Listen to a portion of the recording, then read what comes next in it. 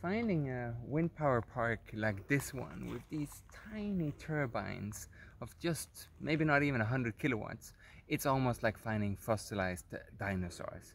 It's a story of days gone by, but in fact this is just a few decades ago, and it tells us how important it is to start something even though you're being ridiculed, even though it doesn't make business sense, and even though people say that this will never amount to anything. But this did amount to something. Wind power.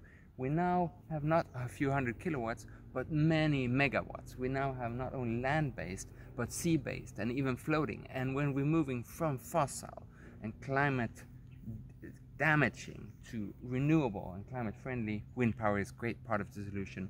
So my climate love to those who did things like this.